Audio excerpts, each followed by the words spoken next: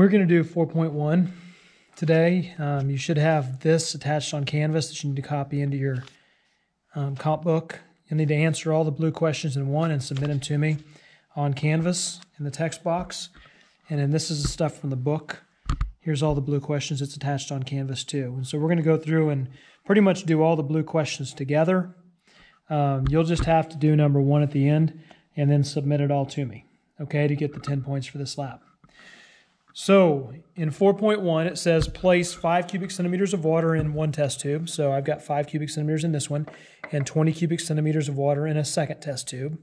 And then we want to put 0.15 grams into each test tube and see what happens. Then we're going to put 0.15 more and see what happens, then 0.15 more and see what happens. So we're going to do it 3 times. And we're just going to write in what happens here as we go through this. So we're going to go ahead and put the 0.15 grams of blue solid into the test tube, into each test tube.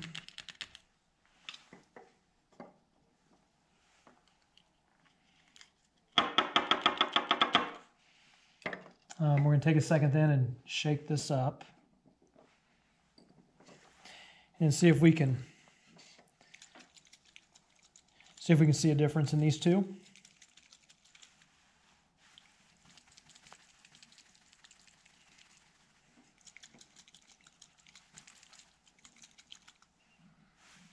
Okay, that should be pretty good.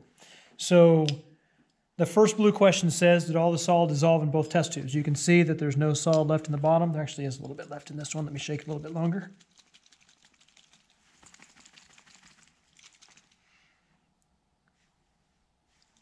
And if it's not all dissolved, it will. So the first blue question, did all the solid dissolve in both test tubes? Yes, it did. Do you think that each cubic centimeter solution contains the same mass of dissolved material? Well, if we look at it individually, you can see that it's the same shade of blue all the way throughout. This one, although a different shade of blue, it's the same shade all the way through. Both tubes contain the same mass of dissolved material.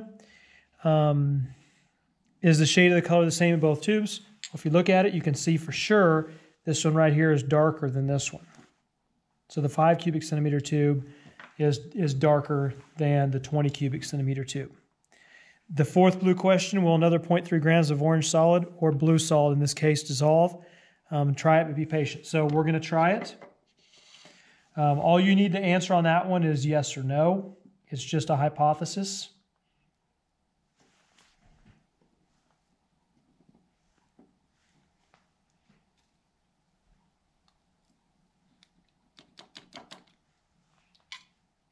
So we're going to put 0.15 more in.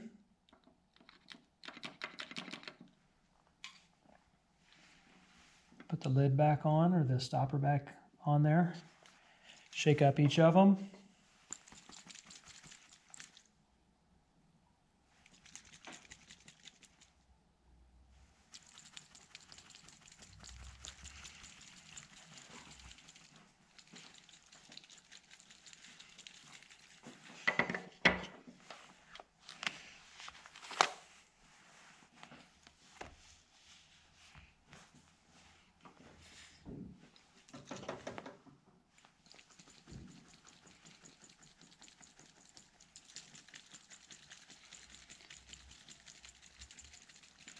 All right, let's go through and answer the questions.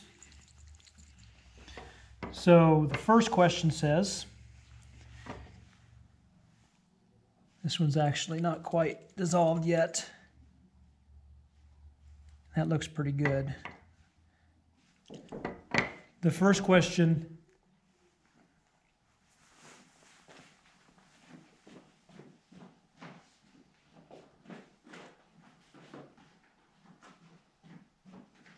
is that what you're looking for?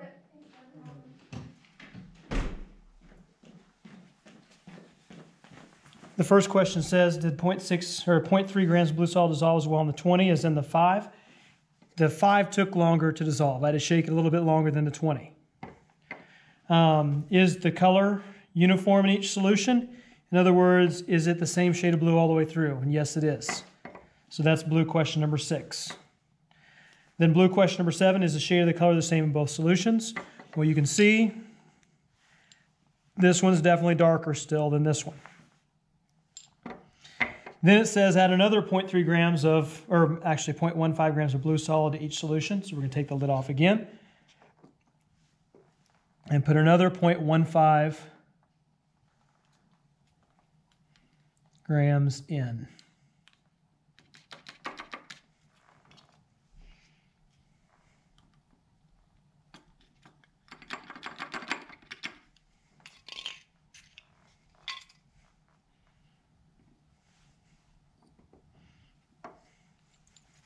And we'll take just a second, shake these up too. So blue question number 8 says, how much do you have in each test tube? Well, we put 0.15 in 3 times, so that's 0.45 grams.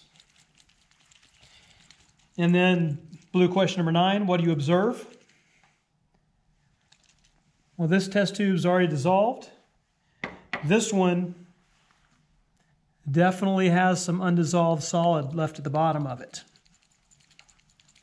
So on blue question number 9, we're going to say undissolved solid left in the 5 cubic centimeter tube. So then it says how much blue solid you think there would have to be in the 20 cubic centimeter test tube before the solid stopped dissolving. Test your prediction. We're not going to test it, but we do know that 0.3 grams dissolved in 5, but 0.45 grams did not dissolve in 5. So let's go do some math up here.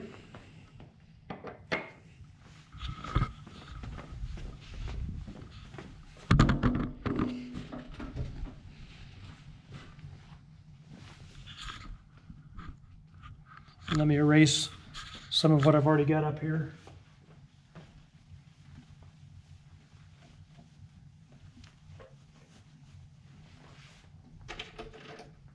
So if 0.3 grams dissolves in 5, how much is that in 20? So we need to scale it up. So that's going to be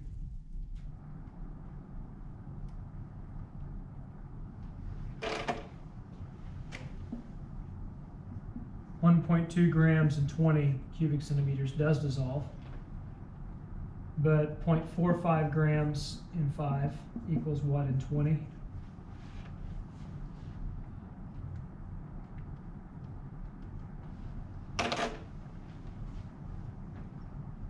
That's 1.8 grams in 20 cubic centimeters does not. So we're going to say between 1.2 and 1.8 grams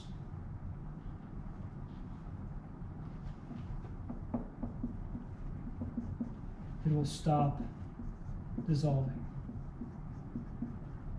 So that's BQ number 10. So make sure you send those to me to get your 10 points.